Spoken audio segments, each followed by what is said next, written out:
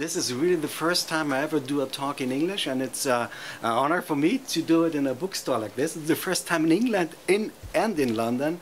So, yeah, we don't know how this will end.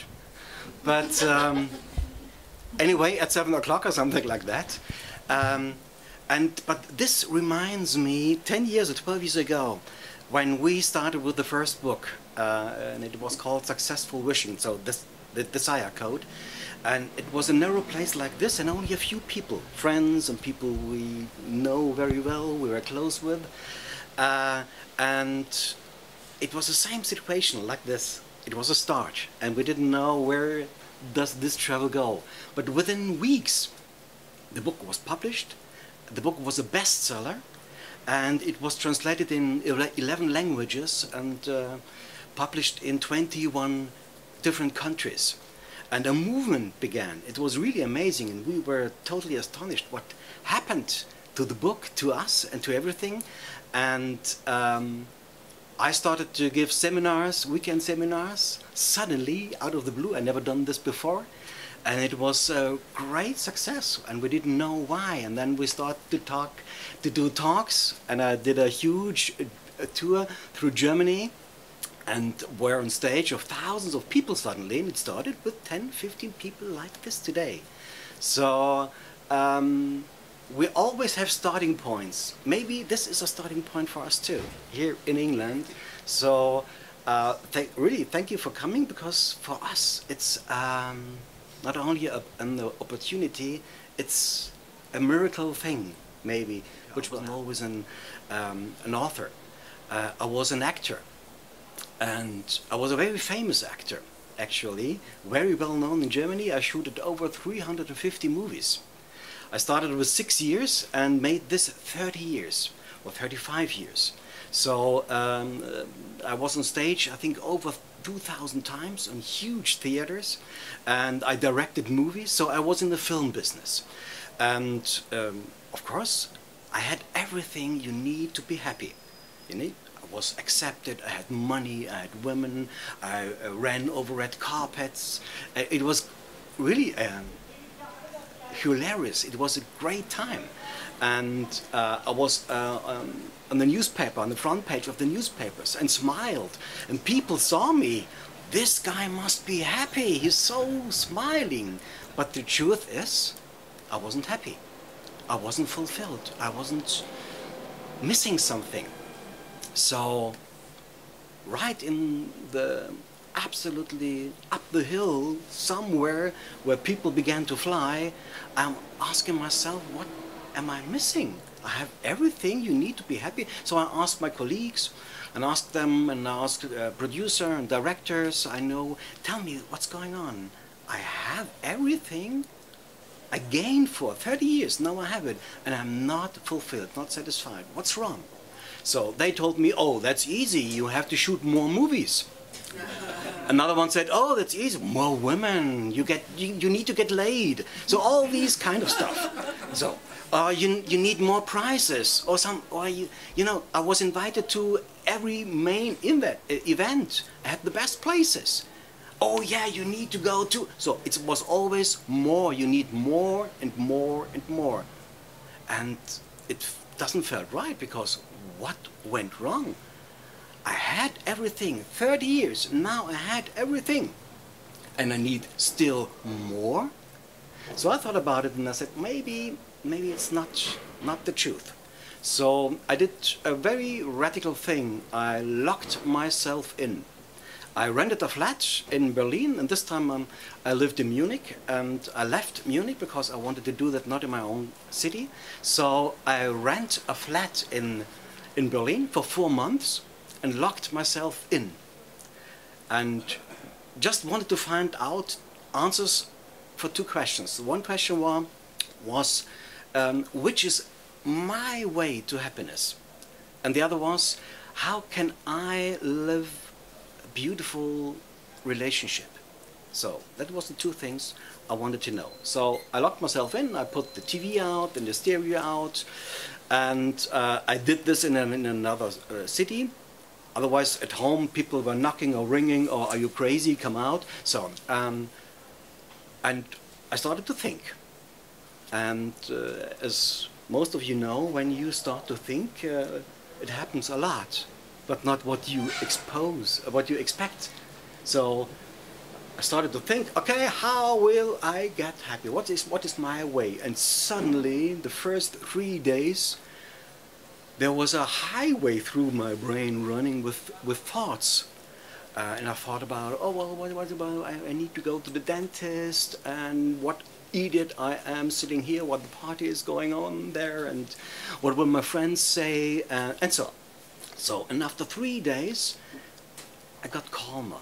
And it was nice. Why not? It was nice. So I decided, okay, I cut off the electricity and only candles.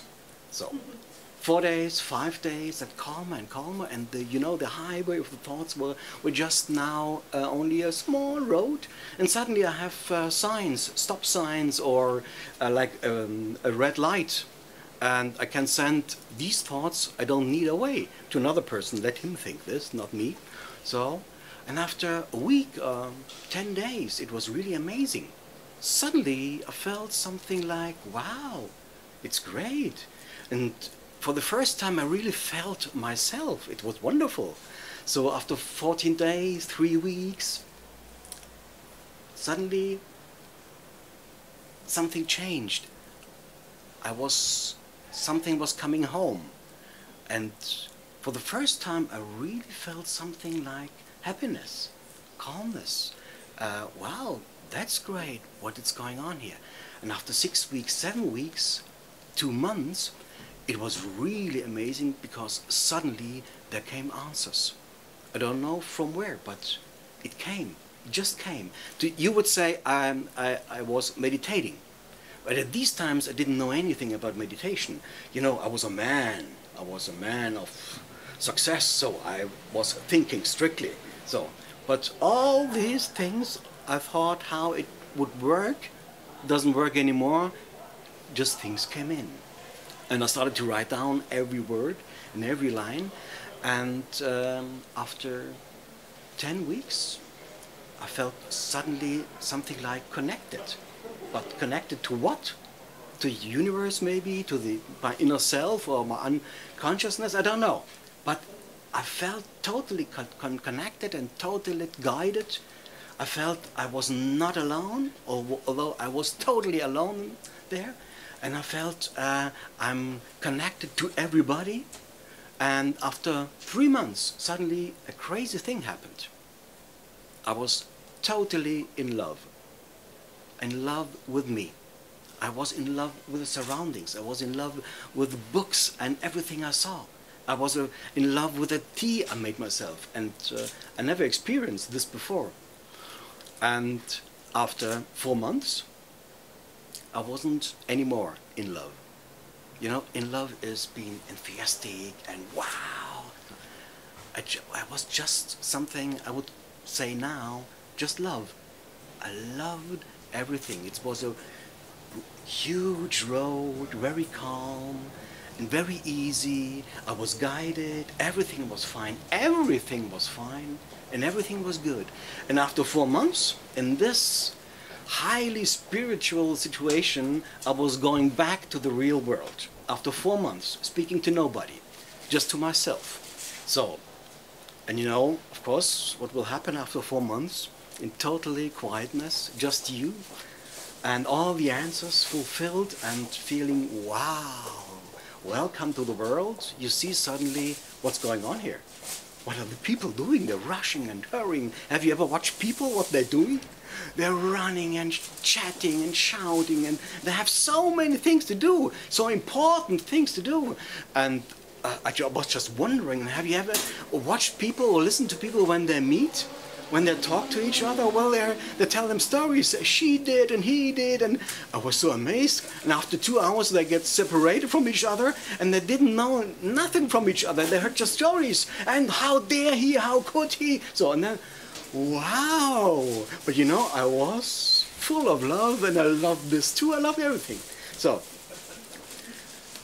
then there was another starting point. I was at an event, huge event in Hamburg, I was invited in a huge round table. I was sitting there, and the people were dancing Polonaise. I don't know. Do you say in English Polonaise too? Mm-hmm. So when you, yeah, so da da da da da da da da da da. So this, and I was dancing. I went, oh, and a very famous guy came to me, sat beside me, and said, "Pierre, yeah, you have something.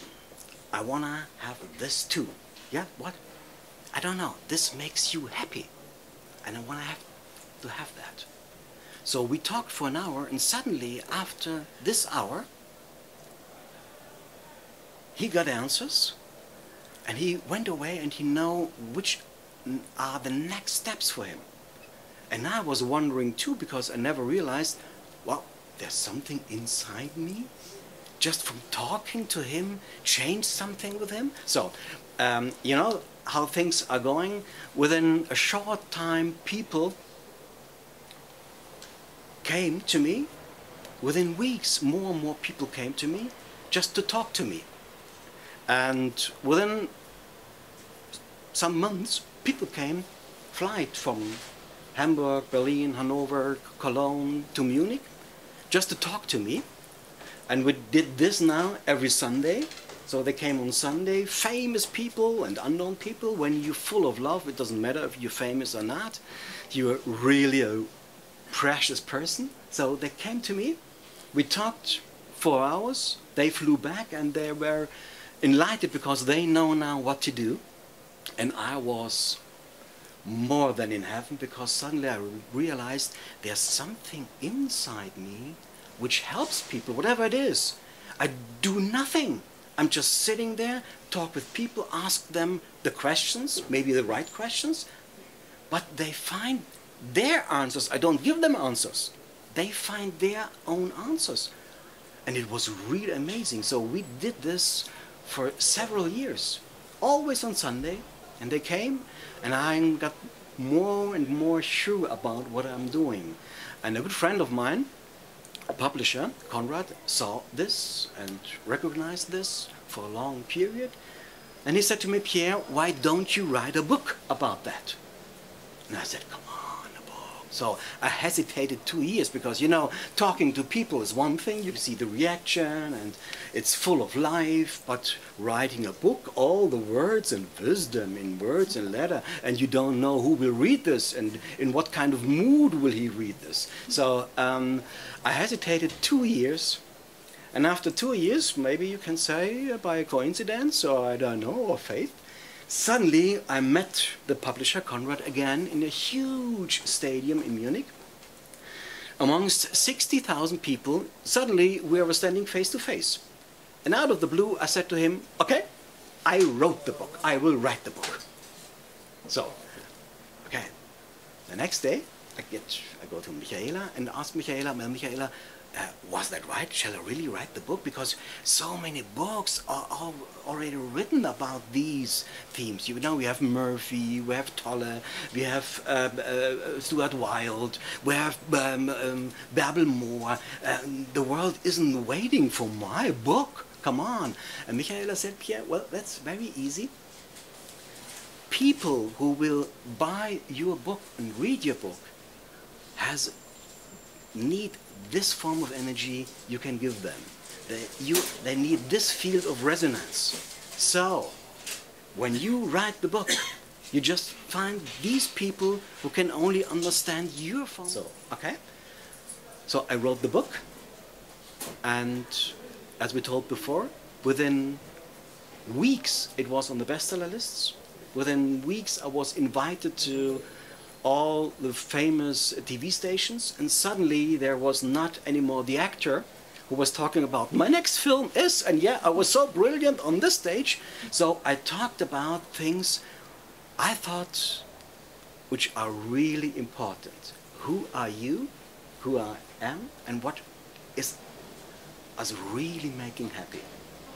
So, and within a short time, the book really got so successful that I wrote a second one, a third one, and now it's 21 books I've written. And I felt like coming home. From the first moment on, I started to write. I forgot time. Even when Michaela comes and gives me something to drink or to eat, I forget the time. It doesn't matter. And I'm so overwhelmed by writing and so overwhelmed when we do the seminars. So this is for me, finally I came home. I found myself. So before that time when I was an actor, it was fun. But now I found the meaning of my life. And this is a thing which I can't really explain. You have to experience it. Maybe some of you experience it already. But to come back, what is the starting point? What was the starting point? Is the starting point today because maybe we're going into another market? Was the starting point when I stopped acting? Or was everybody said, are you crazy? You can't stop acting? You're so famous, you get so much money, you will earn no money. And you know, all the authors tells you, with a book, you never can live from a book. Never ever. So you will drive taxi. So you need a very strong family, a good family, who support you to say you can live from the book if it's your heart and you feel it. Do it. So thank you, Michaela. Anyway, I don't know. She left. She's here. Okay. So thank you, Michaela. Anyway, because without her, maybe I wouldn't have written the word. Because you need a family who supports you and says it doesn't matter if you earn money with that or not. Your heart goes with that. You have to do that. You're supposed to do that. So finally, so what is the starting point? We all have starting points. Was the starting point when I was bored from being acting? Was the starting point when I got locked in, or when suddenly all the answer came to me and I wrote it down? And was the starting point when I decided, okay, from now on I will live only after these rules I have written down? So, oh, by the way, the Desire Code have rules. This wasn't my idea, rules. But when I started to be on stage and talk to people, they started to write. Okay, yeah, okay. So, what's the first step? The first step, okay, start with small things, with the smallest thing, not with huge things. What is easy for you? You can start right now. Okay, what's the second step? Well, a second you can do, no. So people need rules. Tell me, first, second, third, please. Of course, when we change our lives, we are on unsure land. You don't feel very sure. So you need something, you need someone who gives you a hand and guides you through all the things you really don't know. So I learned from all the people who listened to me, they wanted rules. Give me one step, second, third, and that's true. When I learn a new thing, I buy a book for dummies, because there's written first, second, third, and I know, Photoshop is going that way. So that's true. And it's the same. When we going with our life and changing our lives, it's like photoshopping a new life, like filming a new life. It's almost the same. It all starts here in the brain. You visualize something, you make your affirmation, and so on, and suddenly things are changing. The only thing is to have to record it precisely, so, and to write it down, and follow the rules, and be thankful to everybody who support you. So, anyway, maybe this is a start, but what I would say, we all have starting points in our lives.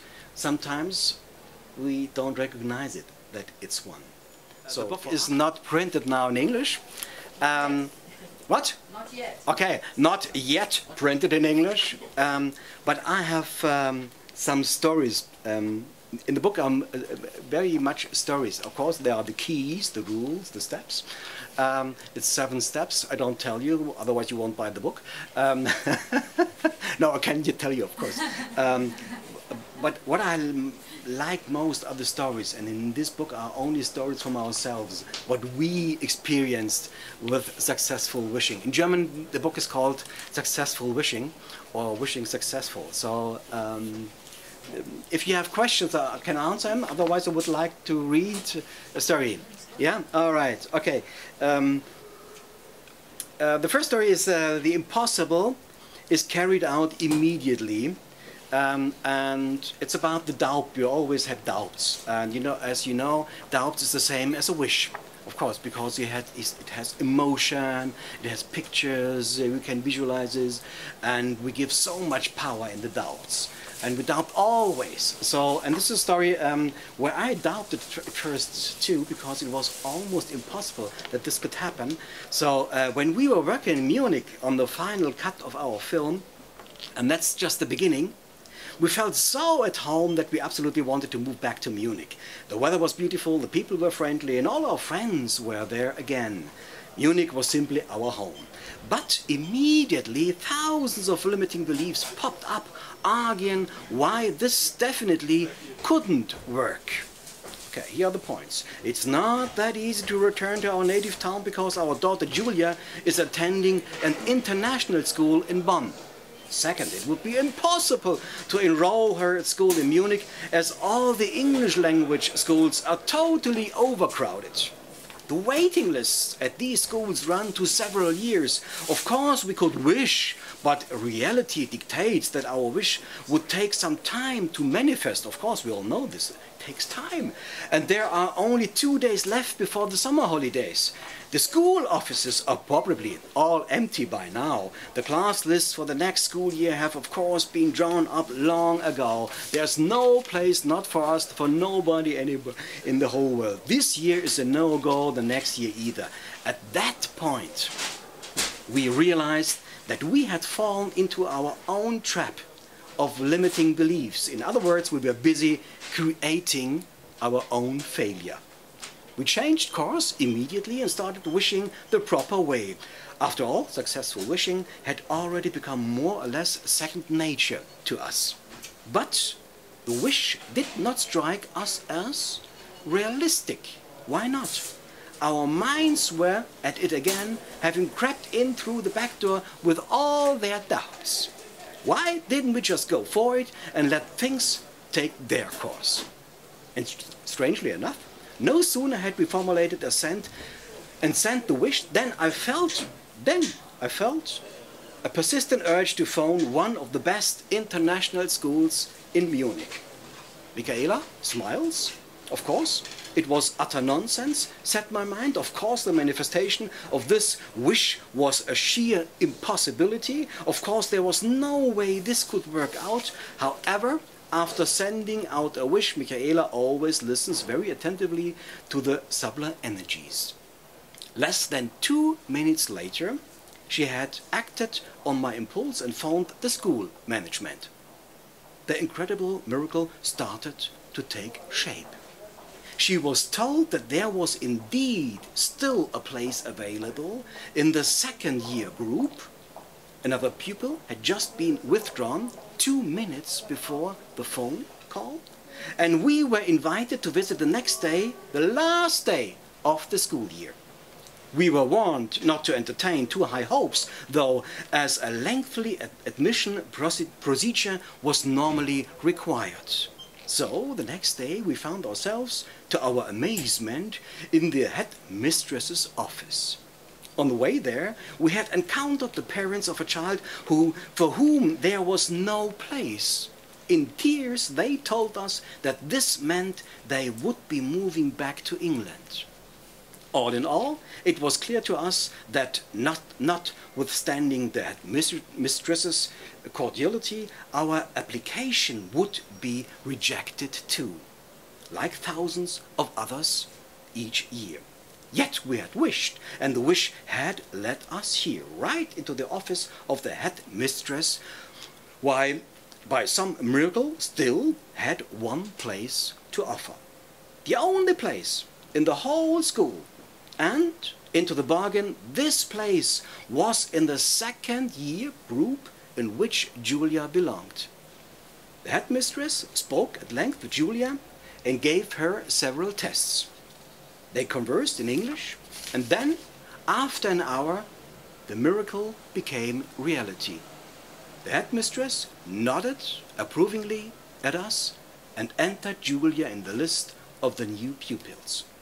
If ever anything had been truly impossible, it was this: securing a place at this school within one day. For years afterwards, other parents confirmed to us the sheer incomprehensibility of this miracle. And in this book are several stories about things which happened to that. And I can tell you another story of Julia. I just tell it you because it's so amazing. And it shows you that I'm still very often full of doubt, because we are full of doubt. Okay, Julia was in this school, and of course this school was in English. So for her it was for sure, okay, I will study in the USA. Okay, in the USA, okay. It was a really unknown, not very famous school, and the USA will wait for you, okay. So what we have to do 1 year before she go to the USA, we have to make a tour, a university tour. So you visit all the great universities. Julia decided to go. Okay. Also Yale, Harvard, come on, Stanford, yes, yeah, clear, Brown, come on, please, give me Columbia, and so on, all the Ivy Leagues. And so we were there. It was fine, really. It's astonishing. The universities were brilliant. And but after a week, after all these universities, we always heard the same stories. Here we'll only study the best of the best from the whole world. Okay, Julia, you? Here we'll only study people who are really willing to get famous. So, and we have a long list of tests and so on. So, I remember the day at Brown. Brown is the third best university in USA. I got mad.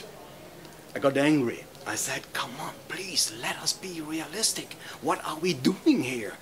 Come on, guys. This is Ivy League, and we are from Munich. This is, I don't know. But so, and I said, Julia will never get a chance to get in a school like this. And Julia came to me, face to face, at Brown, and said, oh, Papa, yes? Why don't you read your own books? And by the way, I like the university. I like Brown. This is my university. Next year I'm going to this university. And I thought, oh my God, what have I done? Oh my God, I wrote all these books, and Julia's now somewhere in heaven, and she will never come back to earth. She will, I don't know. So I didn't say anything, but a year later, when all the tests and all the admissions were sent away, there's one huge day when all the university at the same time publish in the internet which students they're taken. So it was 10 o'clock at night in Munich, and the first university sent the lists out. So we saw Northeastern, wow, Boston, oh, that's good. So finally she jumped away. We saw suddenly Tufts would take her. Tufts? Well, that's a great university. And Julia said, yeah, that's good, but no, that's not good enough. So 1 o'clock in the night, we heard just only the printer. Bzz, bzz, bzz, bzz, bzz, bzz. Julia came down the stairs with a piece of paper, and on it was Brown. We congratulate you. You are invited to be the student. And I was just sitting there, like right now, I get all these goosebumps. It's goosebumps? Goosebumps, yeah. So, and she was right. Everything's here. All the boundaries are here. We think it's impossible to go there. It's impossible. And like Henry Ford said you are always right. If you think you can do it, you're right. If you think you can't do it, you're right too. And so I learned a lot that you're very often in doubt. Can you read another story, how you found the house? And I was in doubt. You know, finally, I have Michaela, who kicked me in the ass. But I was full of doubts too. If you want to hear the next story, well, okay. Wishing for the ideal house is a thing. Okay, we were planning to move from Bonn to Munich, of course. We had only a small office in Munich. Michaela, being of a very sunny disposition, you've seen her before, absolutely wanted to find a wonderful home near my office, so that I wouldn't have to struggle through the traffic every day. Okay, in fact, she even went a step further. She was convinced that we would be able to rent a beautiful little house at most 3 minutes on foot from my office. I was also convinced at that time, and so we submitted our wish. But no matter where we inquired, we met with disbelieving headshakes. The real estate agents we had commissioned soon made it clear to us that we would certainly not find anything within a year, not in this area. They already had clients living in hotels simply because there was nothing being offered around here. There was no response to our classified ads in the newspaper. The more intensively we sought, the more impossible the fulfillment of our wish seemed to become. 4 weeks before our planned move to Munich, the moving company started to get nervous. They wanted to know where they were supposed to take our furniture. So did I, actually. They had to arrange things like parking permits and claim parking space for the van, but our wished-for house was still nowhere in sight. Quite the contrary. It was clear to me that this wasn't going to work out. We had pushed our luck too far. And then the doubts started stirring inside me. More than once I considered renting storage space for our furniture. I was convinced that this time things would go wrong. But Michaela remained unshakable in her faith. The house will come to us. We wished for it, so why should we have doubts? Of course, she was right, of course, but this time the situation was getting rather serious. What if the universe's notion of time differed from ours? Or the universe had just received a vast number of wishes and was processing them in order of the date of receipt? Was our account manager perhaps busy with entirely different things, more important things than our modest wish for a house near my office? And what were we to say to the moving people? We have just submitted a wish to the universe for a new house, and the universe always delivers in due time. They wouldn't thought we had gone completely mad.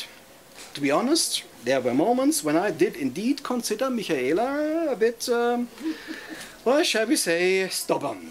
But our marriage was more important to me than the probability of ending up on the street without our furniture. Actually, the thought of sitting on the sofa between parked cars and drinking coffee was quite amusing.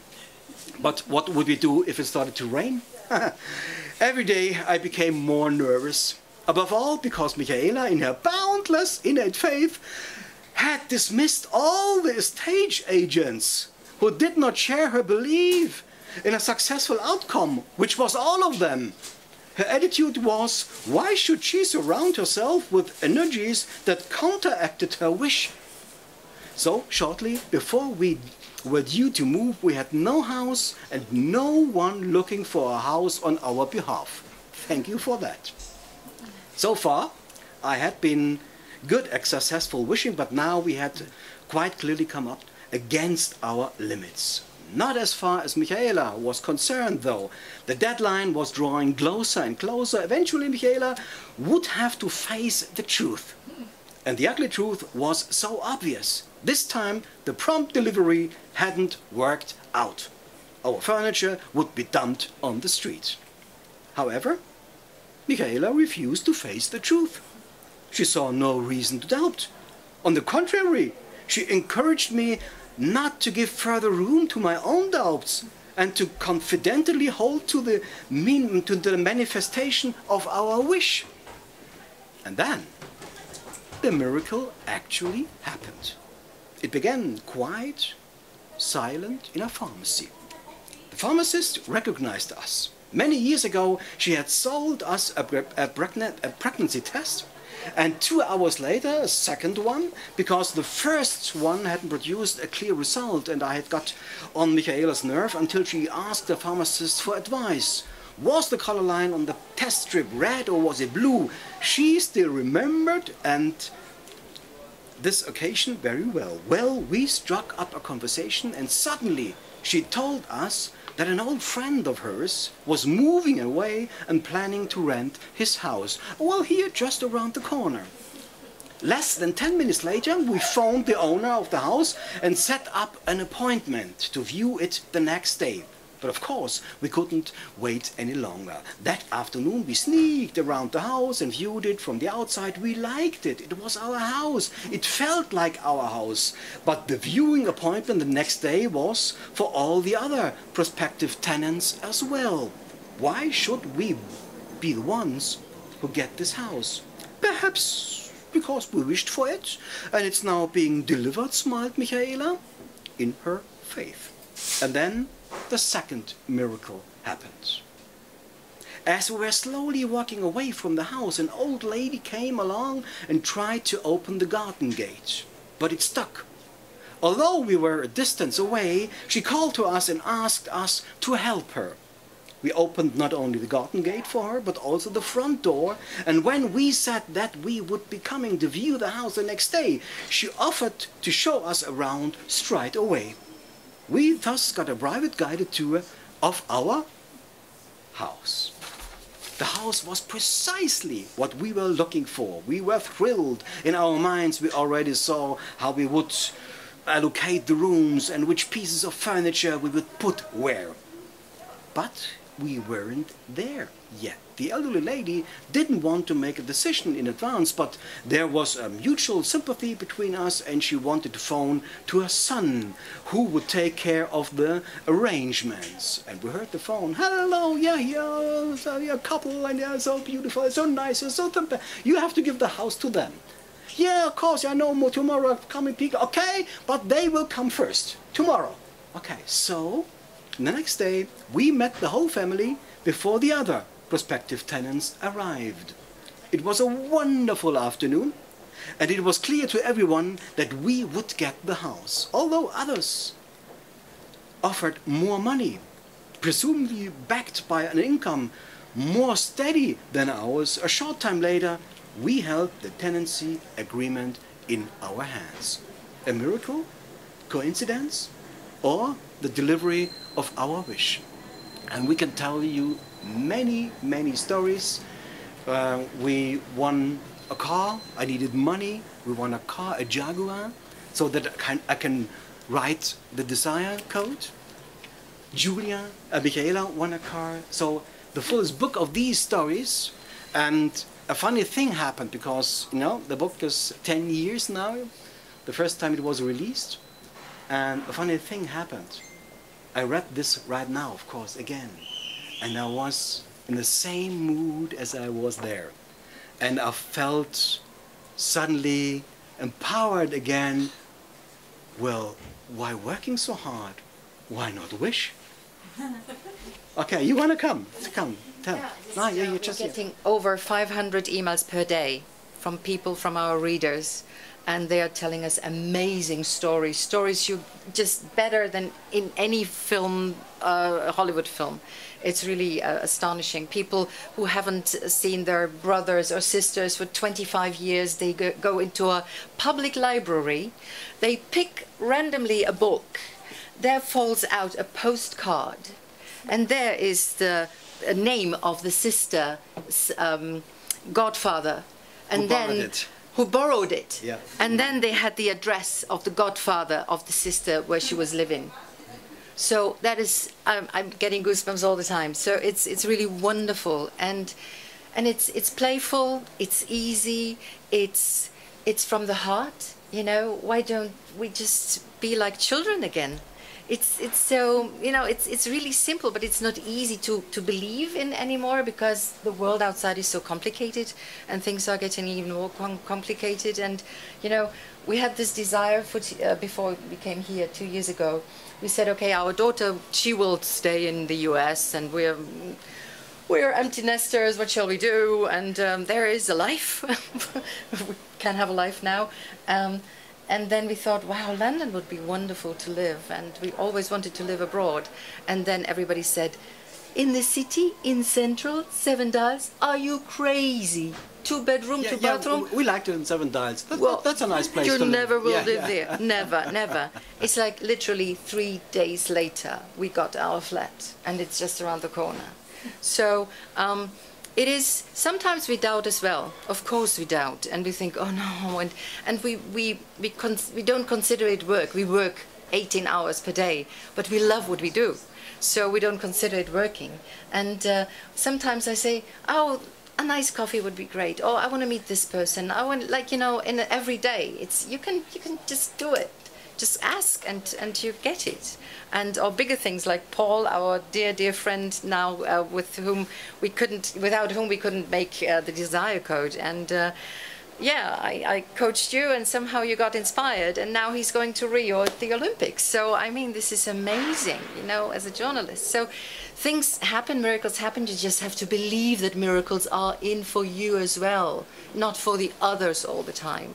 They are for everybody. And yeah, we're living proof. They have the pictures, visualize. You dream your life, it's creative. And you know what? The great thing right now is that their neuroscience, they knew so many things now, how thinking works, how wishes or praying works. So we know so many things about that we can understand. Even man can understand. Oh, if it works this way, I can do it. Because not only you know, women. Yeah, women are more emotional. They do it. They do it. Just oh, that feels good. I do it. But man wants, and they need. They need the rules. They need the paragraphs, and they need. So what will happen? Will I survive after that? And so. But when they know how, what will happen when you put the light on, and they understand it, they keep to that, and they see that is the easiest way to. Yeah. You can finish your sentence. No, sometimes it's quite good to not to finish a sentence. So, we are talking a lot about wishes, and a wish is what the heart tells you to do. So this is why we named this book in English version The Desire Code, because you are what your deepest desires are. So this is what drives you. This is the meaning of your life. Your desire brings you on your path, on your way, and in the end there where you are fulfilled. And so the Desire Code, 7 Keys to Fulfill Your Wishes for Success, Wealth and Happiness. And they are easy to read, and we would love you to support us on Kickstarter, because this is our first book being self-published. And Can't wait to read it. And yeah, now you have to read it. Again.